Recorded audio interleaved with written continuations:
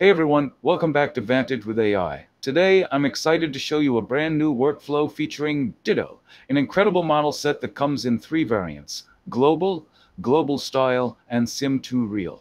Each of these models has a unique purpose. The Global lets you add or modify objects within a scene. The Global Style transforms your entire video into a completely new artistic style, like anime, Ghibli, Lego, and the Sim2Real model does the reverse. It converts animated videos into realistic, lifelike visuals. Together, these make up a power-packed trio designed to work seamlessly with the Wan 2.1 T2V model for stunning visual generation. However, this combination can be quite heavy on consumer-grade GPUs, especially those with limited VRAM. To make things easier, I've created quantized GGUF versions of all the Ditto models. These optimized models work perfectly with the quantized GGUF version of Wan 2.1 T2V, and thanks to Q4 quantization, you can even run them on an 8GB VRAM GPU. To follow along, you'll need to download a few models. But don't worry, all download links are provided both in the workflow and in the video description below. Here's what you'll need: Wan 2.1 CosVid 14B T to V, LoRa. This allows video sampling in just 4 steps. Wan 2.1 T2V model, the main video generation model, one of the Ditto models. Global, Global Style, or Sim2Real depending on your goal. Wan 2.1 VAE for decoding visuals, and the UMT5 XXL T5 encoder for prompt text encoding. You'll also find a list of sampled prompts in the workflow to help you experiment and edit videos more effectively. All download links, including the workflow itself, are also available in the video description. While you're there, don't forget to like the video, subscribe for more AI workflow tutorials, and leave a comment if you have any questions. I reply to almost all of them.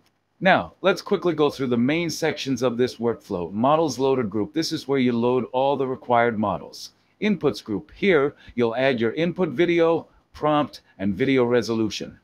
Just ensure the input dimensions match your video, and everything will render perfectly in the correct orientation. Sampling Group. This is where the actual video generation happens. For our first test, let's start with the global model, which allows us to manipulate specific objects in a scene. For our first test, we'll use this clip and the prompt, "She is wearing a yellow jacket." Let's run it. The result looks fantastic. The model accurately followed the prompt, adding a yellow jacket to the dancer while maintaining the original motion.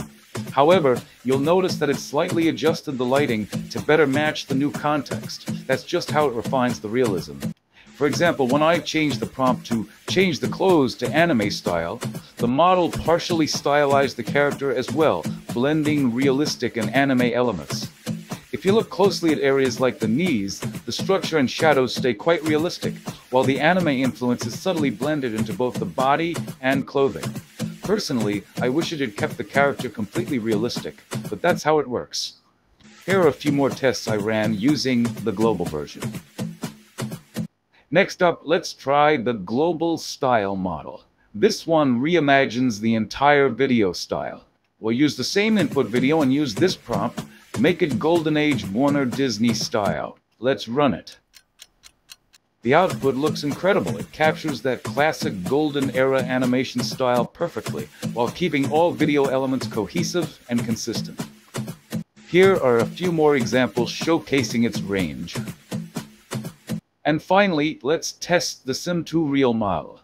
For this one, I'll take the anime style video we just created and attempt to convert it back into a realistic format using the prompt, "Turn it into the real domain."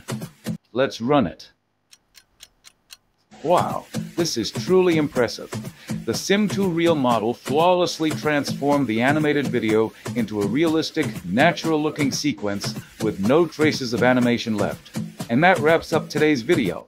All the download links are in the description below, so feel free to experiment and see what you can create. If you found this video helpful, please like, share, and subscribe. It really helps the channel grow. Thanks for watching, and I'll see you in the next one with another exciting ComfyUI workflow. Bye for now.